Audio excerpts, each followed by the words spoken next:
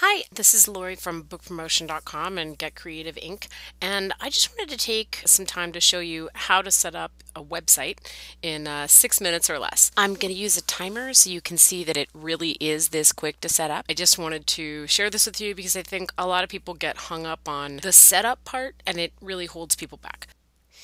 So the first thing to remember is that you really do need your own website these days. I don't mean one that's free. Sites on platforms like Blogger, Weebly, and Wix can go away at any time. And I also mean WordPress.com. Those sites belong to someone else, so you shouldn't be building your platform for your business on someone else's business, basically. Also remember, you don't own the design, so you don't have all the control that you could have over your website, which you need control over your site in order to get the good rankings and build your business. And so the last word on that is you are building your business platform and your website should be at the center of that platform. I'm going to go over a few domain guidelines that I'm going to use in the demonstration.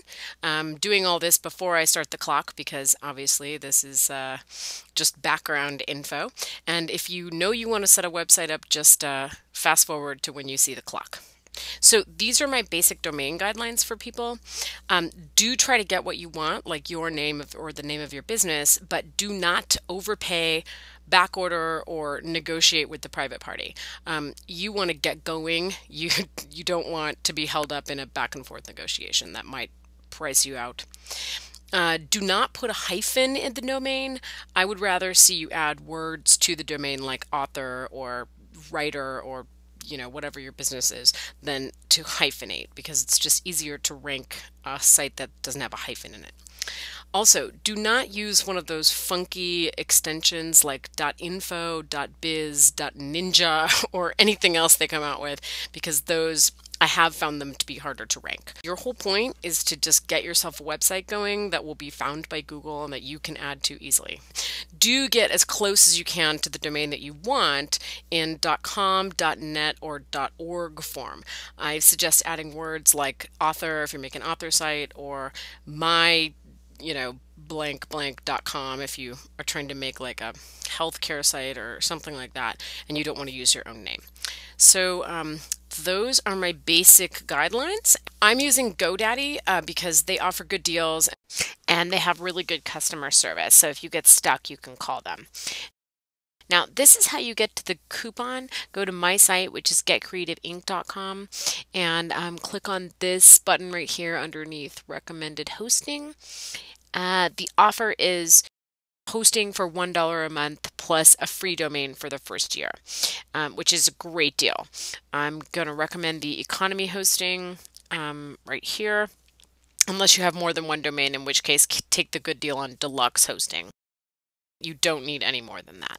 So just take the economy hosting, pick your domain name by using the best practices that I outlined before. I'm going to pick the best example site.com because I think it's obscure enough to where it will be still available. And it is. So I'm going to click add and continue. And so then it's going to take me to my shopping cart. So as you can see, it's given me the hosting for $1 a month and the domain for free. The only option I would recommend you taking is making your domain private for $7.99 a year, and that's only if you don't want your information to be public, like you don't have a company name and address or a P.O. box or something like that. Okay, this part right here is where people panic and start to overspend. So I'm here to tell you, you don't need any of these things. Don't get the matching domains. You're never going to use them. Don't get search engine visibility. You're going to do that yourself. Just get hosting and a domain and privacy if you need it, and then just get out of there. But so as you can see, I've got the whole thing. I've got $86 off, and I'm just going to proceed to checkout. And then if you have a customer number and username already with GoDaddy, go ahead and enter it. I'm going to make a brand new account. And what I'm going to do is pause the video while I fill this whole thing out, and then when I get to the other side, I will turn the video back on and start the clock at the same time. Okay, we're back, and it's a good thing I paused that because I'm sure it took me much longer to fill that out than it would you. Okay, so the first thing we're going to do is start the clock. And as you can see, I've already signed up. And so I'm going to go over and set up the web hosting. The web hosting is on the top because it's the first thing you need to set up. So be sure to pick that one first. The first thing you do is set up Cpanel or Control Panel, and that's where you can see a lot of things associated with the back end of your website. For the Cpanel, you need your own username and password, which I'm setting now, and GoDaddy is going to also email these to you so you can get into the Cpanel later. And as you can see, it's already associating itself with that domain that you chose, so that's very handy. Now it's going to go through and start setting up internally all the things that you would need for the Cpanel. And inside the Cpanel, you'll find access to controlling the email for that domain, and things like installations, like software, which is what we're going to put. The WordPress is a software that we're putting on the back end of the domain. And it's going to associate itself with the DNS, which is very convenient since you don't have to change that. And it's just about done, and then we're going to go and set that website up in the 4 minutes and 40 seconds we have left. Okay, here we are over in the control panel, and I'm going to do my best not to hide the clock. What you need to do is scroll all the way down to where it says WordPress. Click that, and then click Install this application. And this is going to be blank. If it isn't, then just backspace over whatever they have in here. It should be blank, and that's good that it's blank because you want the installation to go on the domain itself and not into a folder. Now go down, this version is good, accept the license agreement. Automatic updates to minor versions is fine. All of these are fine. You'll need to choose, it's chosen an administrator username.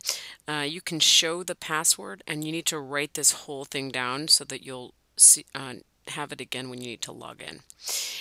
You can change the name of your website to your name or whatever you're calling the website.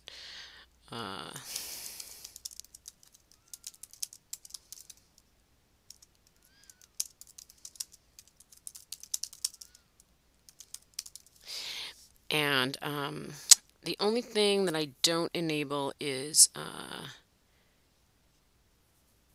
two-factor authentication. I just think that's a confusing feature. So then you're going to click Install, and it's going to install itself. And this is really the hardest part. So as you can see, it wasn't that hard. It just has a lot of choices, and that's what usually gets people confused, and then they stop, or you know, they get sidetracked by one of the upsells. So you can just ignore everything except for the bare setting up of the site. Okay, this should be just about done. So the next thing we do is bring this up, and the first thing, as you can see, the site is live on the domain, thebestexamplesite.com. And the next thing I usually do is change the theme. So as you can see, you click Add New, and I like themes from the MH family, specifically the magazine theme. I think looks really good and more website-like and less like a blog. So we'll activate that. And you can switch the theme as many times as you want until you get the look that you want. Okay, so that looks a little more website-like. The next thing I usually do is take these things out of the sidebar. You do that by going to Widgets and just pulling all of these over to here.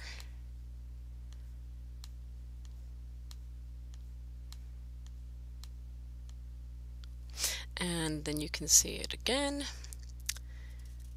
It's just there.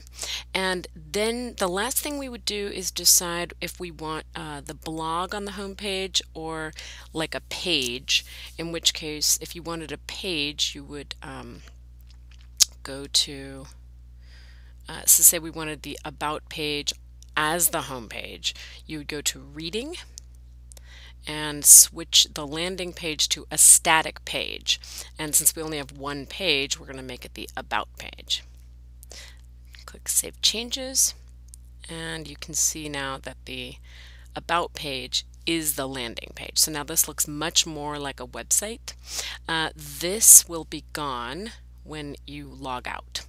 So the last thing I can tell you is if you want the blog on the home page because you're, a writer or something like that, just go back and change it back to go to Settings, Reading, and go to Your Latest Posts, and then click Save. And when you go there, you can see that it's there's the blog post there.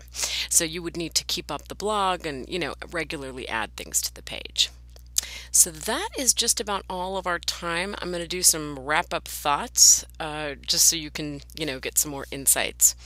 But that is our time for setting up the site.